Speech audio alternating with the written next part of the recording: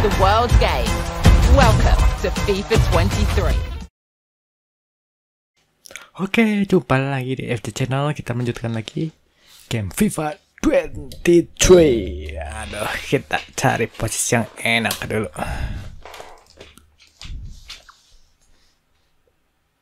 Kecil banget ya. Masih kelihatan semoga. Ini jauh soalnya nih kameranya.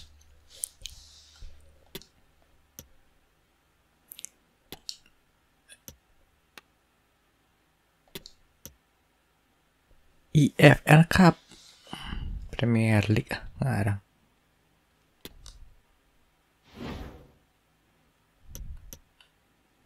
West Ham kandang. Yalah, match play.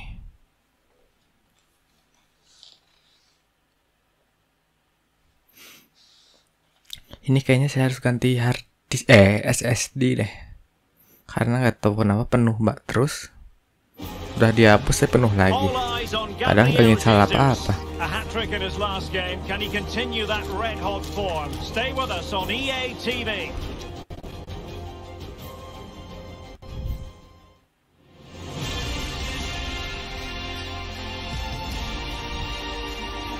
Delighted to be able to report that the weather has cooperated here at the Emirates Stadium in North London. I'm Derek Ray, and my commentary partner, as always, is Stuart Robson. I'm very much looking forward to bringing you action from the Premier League. It's Arsenal up against West Ham United. Well, Derek, I think Arsenal will be fairly happy after their first couple of games. They've looked fit, they've looked well organised, and they've been good going forward. They'll certainly be hard to beat today. Ini bagian sini kadang-kadang patah-patah. Mungkin karena hard disknya nggak kuat kali. Harus nge-read gamenya sama nge-read write video record. Ini file videonya recording. Ya karena saya ini nggak pakai Elgato atau semacamnya, jadi di save di hard disk yang sama.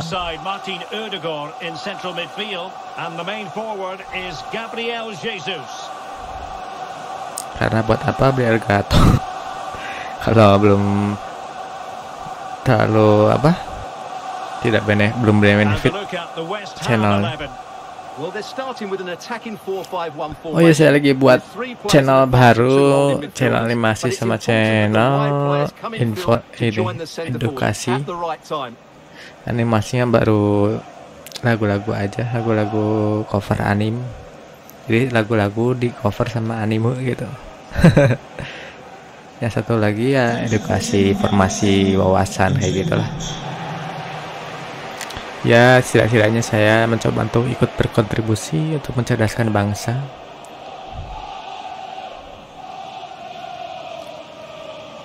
Saya berusaha membuat konten-konten yang positif, gaming pun positif, yaitu dengan saya tidak berkata-kata kasar atau kotor. Mengajari anak-anak di bawah umur saya untuk menjadi anak yang baik. Kalau main game juga jangan lupa waktu, jangan lupa makan, jangan lupa belajar, jangan lupa jaga kesehatan, jangan sampai terlalu kebablasan. Yes, Saka,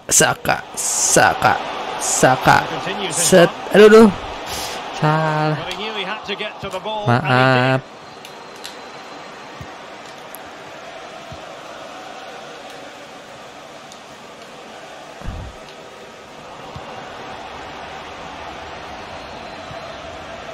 Balikkan badan dulu, langsung oper. Aduh. Keluar boleh. Well, I'll be looking at his positional play today. Is he going to make the right decisions when to tuck in, when to get tight to his winger, and when to pass players on? If he gets those right, he'll have a good game, because on the ball, he's an excellent talent.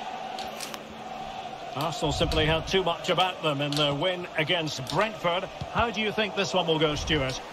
Well, they were a joy to watch. They were so fluid in their attacking play. Today, I think we'll see them dominate, create good chances, and win the game. Oke. Balik badan. Aduh, salah. Bukan salah, keblokir.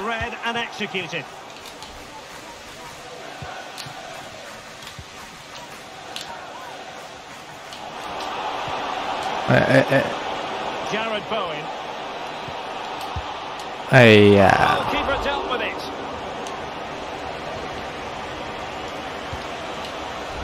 Saka. Maju. It's with Erdogan.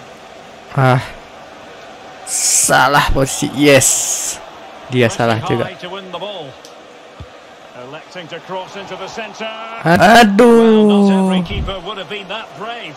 Well, he read it brilliantly, didn't he? Top stuff from the keeper. Martinelli tadi nggak kena bolanya. Thierry Correa. Arsenal did well to win back possession. Maju. Kamu ini majunya kemana? Situ sih. Harusnya nyari daerah yang kalau dioper tuh nggak akan diblokir. And on the ball, Vlasic. Wasit dikira pemain saya. Nah, aduh. Oh, good play this.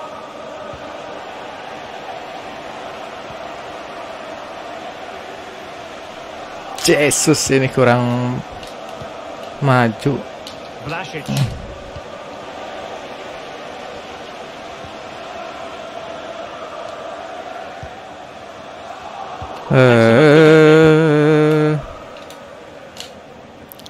Salah posisi wise yes. Opportunity to deliver the cross. Eh, Well, the clearance half-hearted. Oh, body in the way, crucially. He's gone and found the disuruh situ. brilliant piece of finishing. Ngasih bola. Back underway, and 1-0 it is. Let's see what happens next. Martin Odegaard. And disappointment for Arsenal, you've got to say. A defeat for them. And now they get... Aduh, ini kok nggak ada temen sih?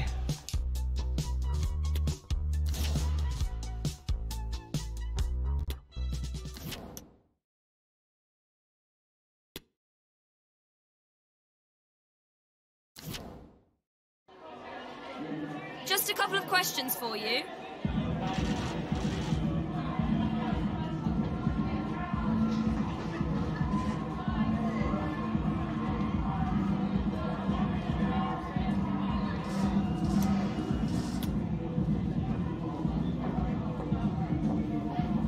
Iya tuh siapa tadi yang ngoper nyundul ke pemain West Ham tuh kacau banget.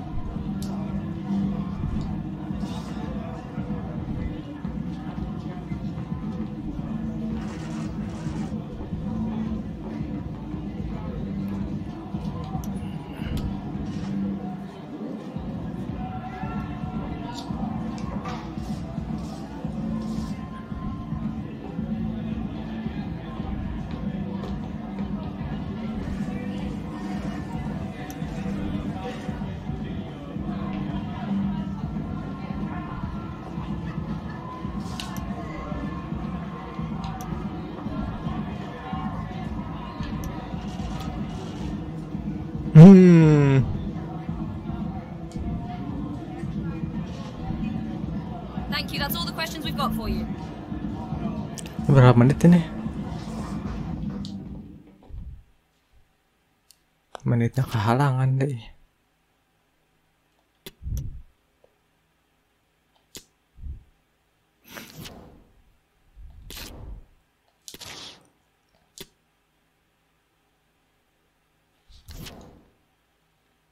Itu ada email.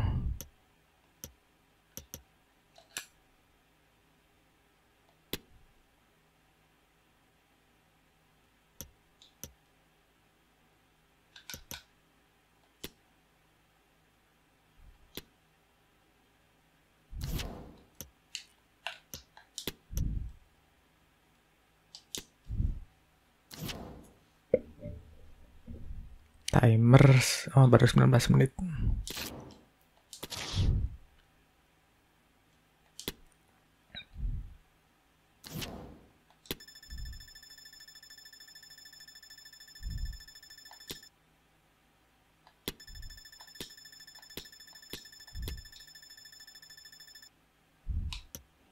standing. Wah, kita kan 6 bro. MU ya jeblok.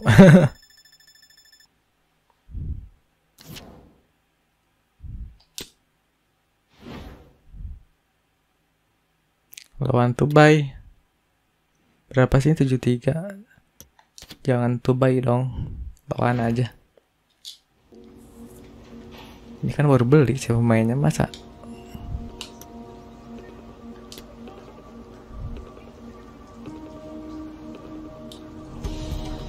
ya wis.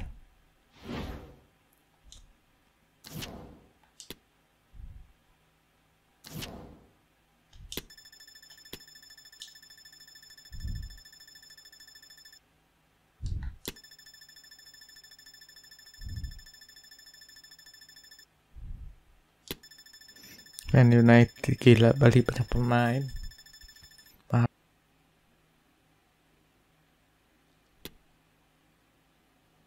Dicek.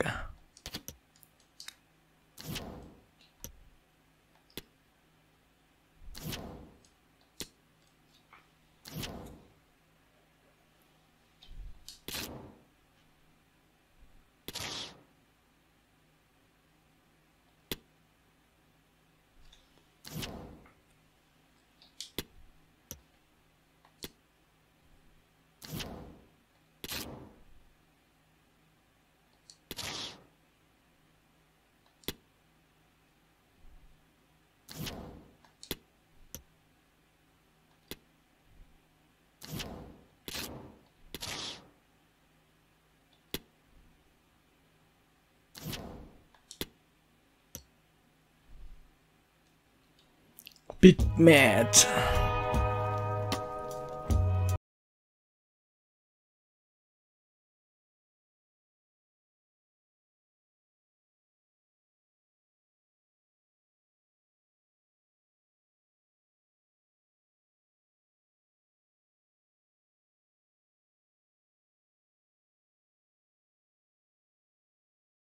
Tapi mungkin aja bisa jadi baru bersinar di umur 28, 29, 30.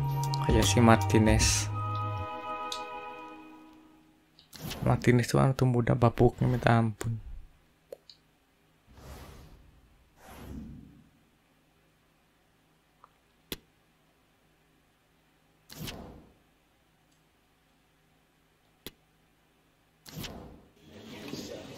Thanks, guys. We're going to get started with the questions now.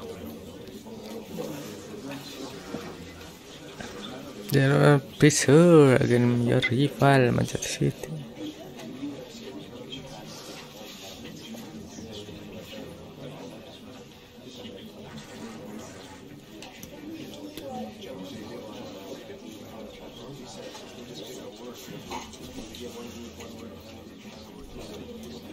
The team is flying lately. How can we?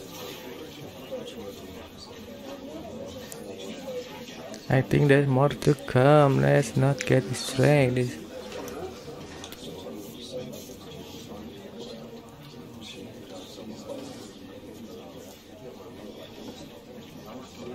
So another transfer window come to end. Looking at the situation, are you comfortable with your squad?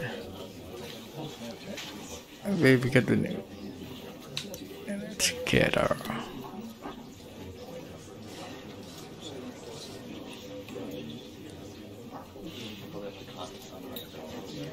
That's all we have time for today.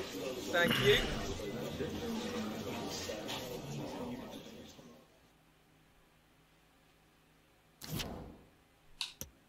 Ada yang lupa saya tuh. Tadi tuh sampai nggak ada penggantinya si Jesus mana. Aduh, kumat lagi nih joystick. Tiba-tiba suka nggak bisa gerak.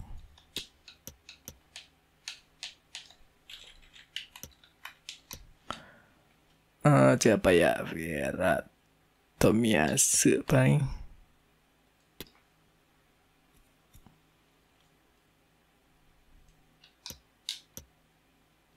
Tengah, depan belakang. Ini kalau saya ini El Neni Penggantinya nggak ada. Ini Cam, ini LM.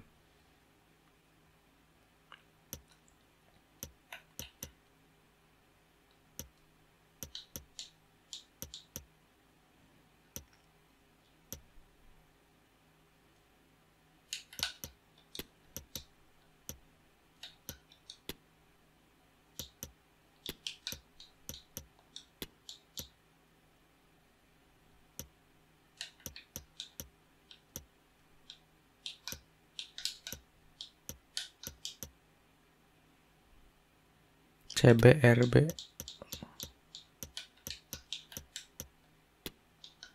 Semia main Cincin kok si White istirahat.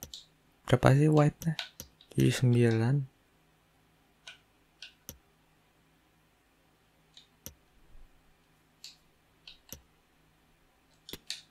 Ini Vieira ganti White. Udah deh.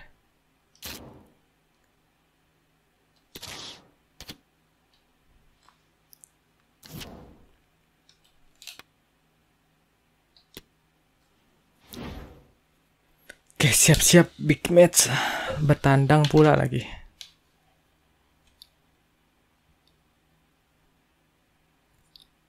Minimal curi poin.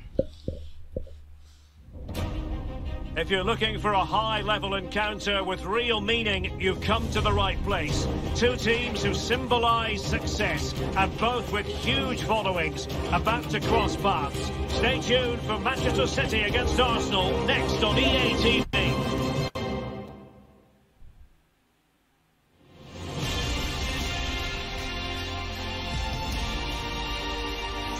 And a warm welcome. Our venue today is the Etihad Stadium here in Manchester. I'm Derek Ray, and with me here on the commentary box is Stuart Robson. And it's all about action from the Premier League in this case. It is Manchester City versus Arsenal.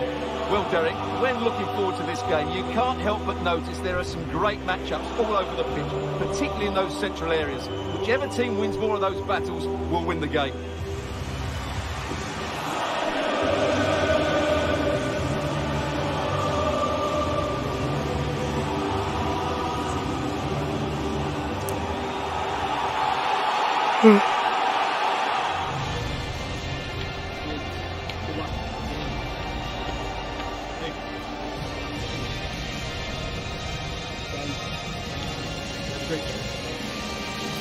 Tomiyasu masih si kembar wajahnya.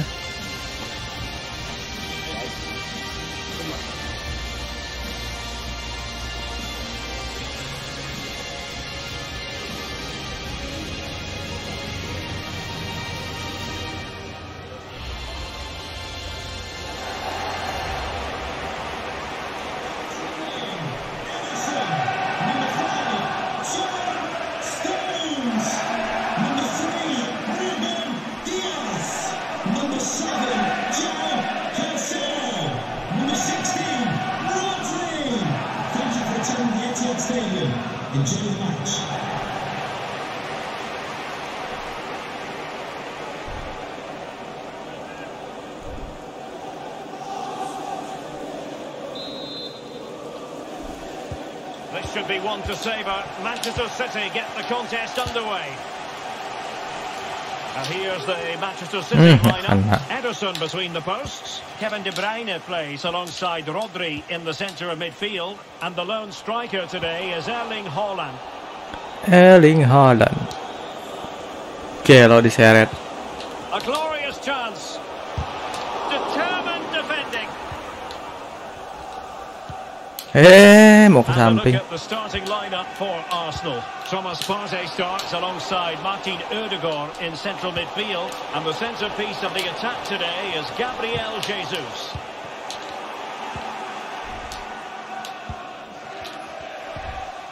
Well, Phil Foden, Martinelli. a player who I think was born to wow. Halus the crowd. Martinelli. Stuart, what do you think we might see from him in this game? Will he finish? Counter tah. Moment of pure class. Had to catch it perfectly, and didn't he just?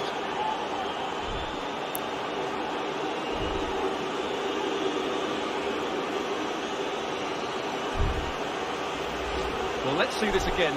This is counter-attacking football at its very best. And the Ini kayak golnya waktu lawan MU. It's a really great goal. Cuma wasitnya rada rabun, jadi dia nulir. Gol cepet.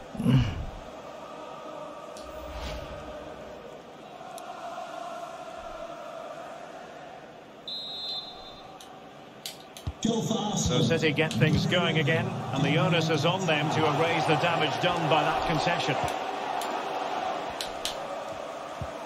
Holland. Now with Silva. An unforced error, you've got to say. Aduh, salah. Ayo Saka. Might be able to get in behind the defence. Xhaka. Could be. Pelan amat partai. That's a squandered opportunity, Stuart. Well, what a waste that is. It's far too easy for the keeper. He should have made him work harder there. Mahrez. The inside route looking promising. Has a go. And still danger here. No Looks danger so there. but the danger averted. Well, still behind here, but only due to some incredible goalkeeping. Surely it's only a matter of time if they Oh, keep... sorry, Stuart. Aduh, This. tinggi Well, amat. a chip that went awry. Well, maybe it was the right option, but his technique let him down there.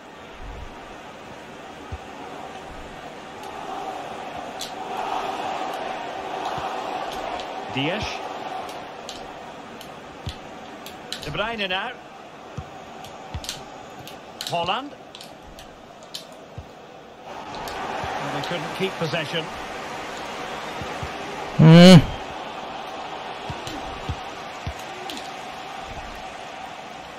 Bernardo Silva. Riyad Mahrez. Disappointing pass. Thomas Partey. This might be ideal for the counter.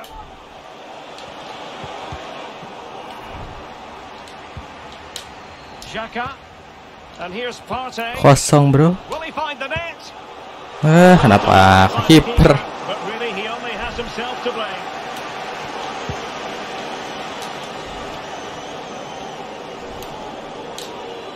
Rodri.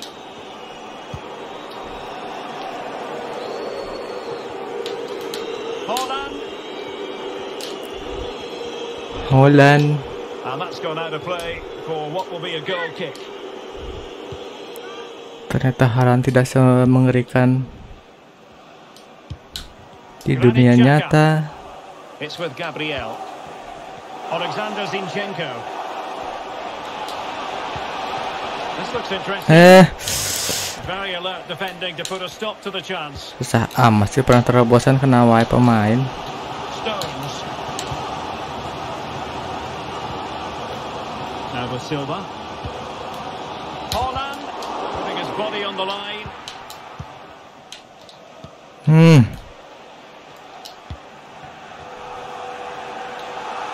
Martinelli. Well, as you can see, Arsenal haven't had that much of the ball. Oh, wait a minute, Stuart. Look what's happening. Kiper lagi. Quite simply, a wonderful chance was squandered.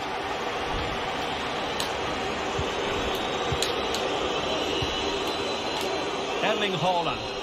Now a potentially dangerous position for City.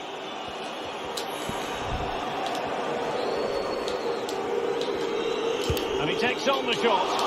Still alive. Suruh oper mah. Could be in here. And able to get a body in the way. Jesus. Martin Ødegaard. Bukayo Saka. Pernah kenapa? Bernardo Silva. And now with Kabore. Silva. Clearing the lines. And Gila. will be a corner now. Blokirnya jauh amat. Just listen to the fans. They know this is a big chance here. And short it is.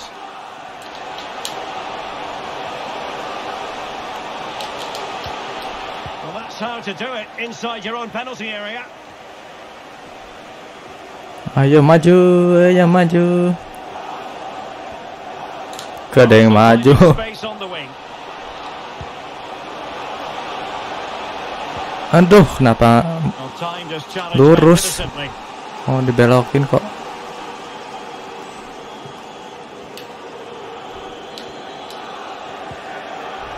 De Bruyne. It's a promising City move. Mahrez. Kenapa tadi zoom? Deflection. That'll be a corner. Kayak Subasa aja mau ngejurus. Keen to take it short here. Foden. That's a routine take.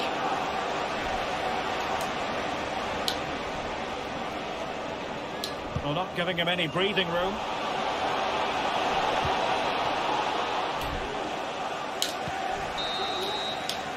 And so the first 45 minutes have come and gone here at the Etihad. Clean sheet Manchester City, jago lah. Well, it's advantage Arsenal after the first 45 minutes, but still a long way from being decided here.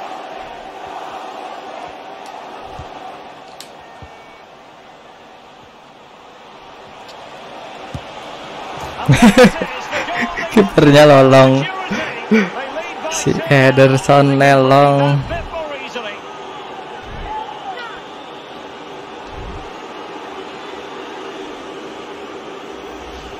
Well, as you can see, he hits this with so much power, but just look at the follow-through. So athletic. That's a dynamic strike. Aneh kayak gitu masuk.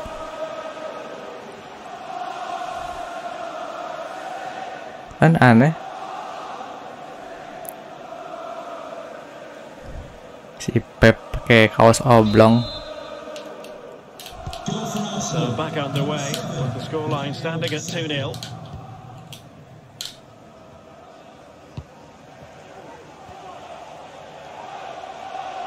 Foden, and players waiting in the centre.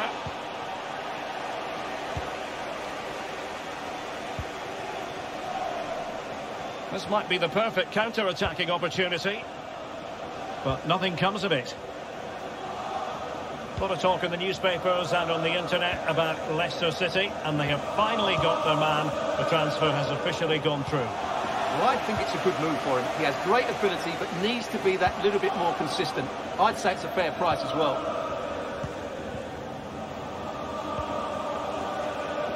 Gabriel Jesus.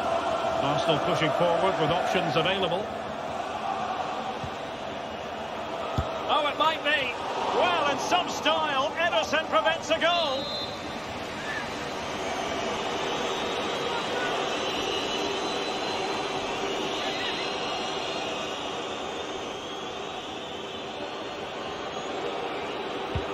And he's fired over the corner. Just far too close to the goalkeeper. De Bruyne. Phil Foden now.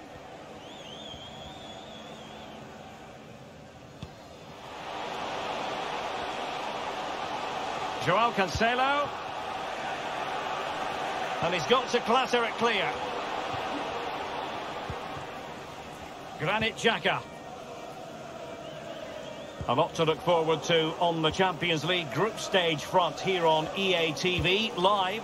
It's Manchester City versus Paris Saint-Germain. I like the look of that game. The atmosphere is always good inside that stadium, and two very good teams.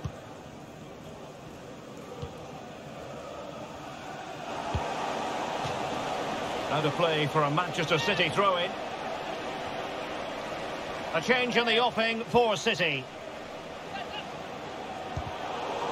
And space to cross it.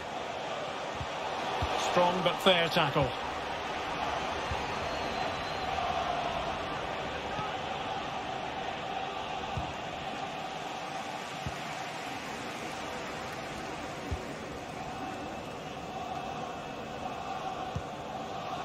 De Bruyne. Oh, he wasn't ruthless enough in front of goal. Keeper has it now. Alexander Zinchenko. Well, this is certainly the home of live football, EA TV, and looking forward to bringing you more action from the Premier League. It's Arsenal facing Manchester United.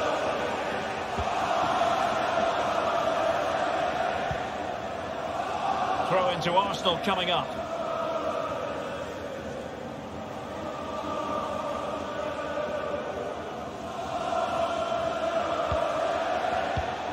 Excellent assessment of the situation at the back.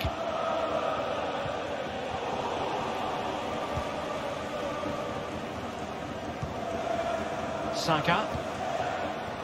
Now with Jesus. Partey. Gives it a go. Strong hand on that one.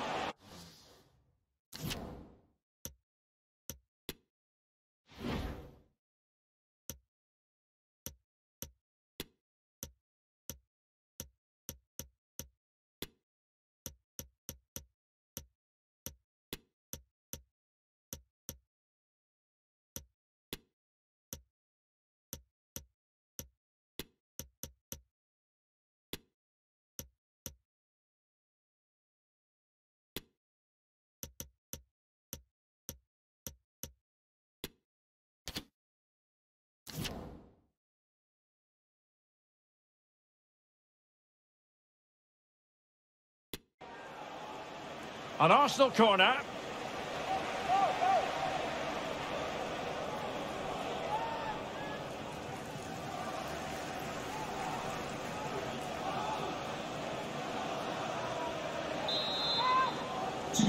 And Manchester City will go to their bench.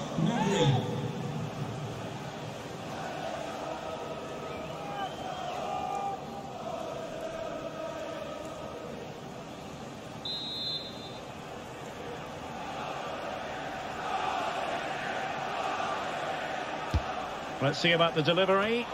Well, he failed to get it away properly. Martinelli. And there's the feed into the box. Well, pretty straightforward for the keeper, you've got to say. Together of the blue vehicle, registration BG04. Joao Cancelo. Please return to your vehicle. You've left your Possession lost, intercepted. Really bright-looking attack. It's got to be! And it goes! A 3-goal cushion! Mantai Man City.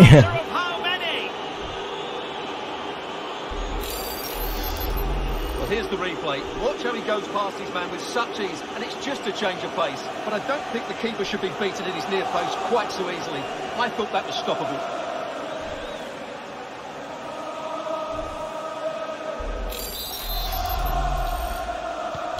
So back with the action, and Arsenal sprinting away with ease.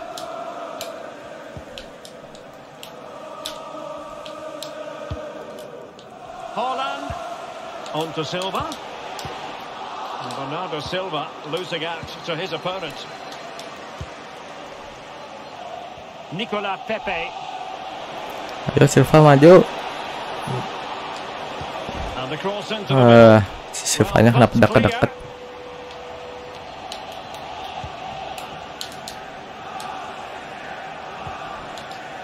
Serge Gnabry. Hah, Gnabry? What a shocking pass, really. Gila, beli Gnabry. Now we're inside the final 10 minutes in this one.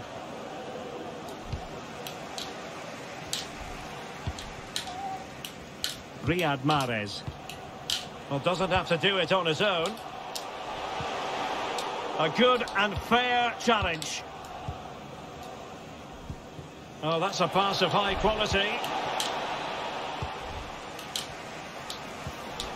Bernardo Silva. And here's Cancelo. The keeper was never likely to be in trouble then. Kok bisa di zoom kayak gitu, gimana ya? Not to be advised giving the ball away in that position. De Bruyne.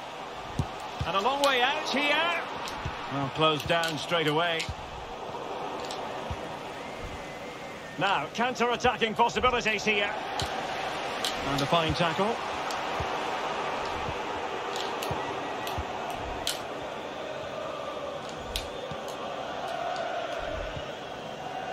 Sudah kuduga. And an Arsenal throw Pasti diblokir.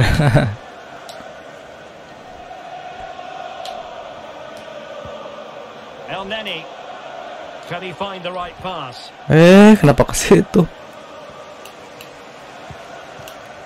Serge Mau ke Gnabry. depan padahal. Well, the electronic board lets the fans know 3 minutes of stoppage time. Iya, PP maju. A bit of running room now on the wing. Waduh, Gave it quite the whack, hampir. but not on target.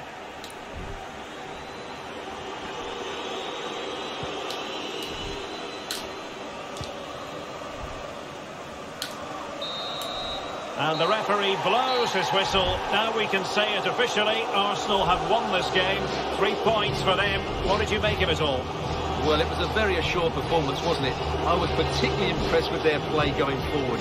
Really lively, almost cutting through at will at times. The result was never much in doubt, if I'm honest. Well, this man has given us plenty of reasons to dwell on his performance, hasn't he, Stuart? Well, that performance sums him up, really. You're never disappointed with what he gives you. Such a good player.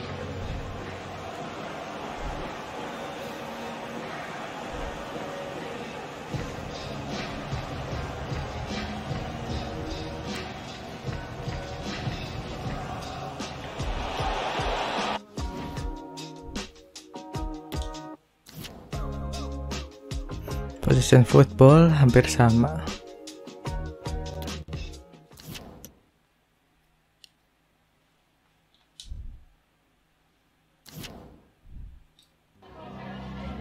Just a couple of questions for you.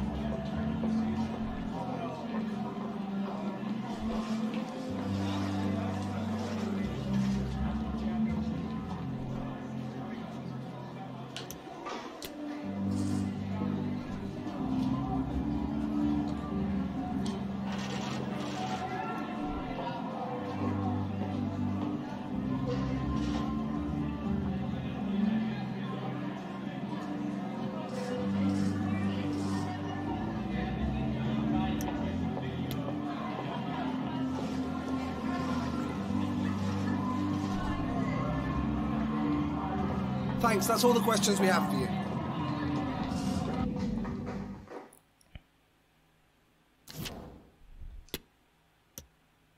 Lawan MU.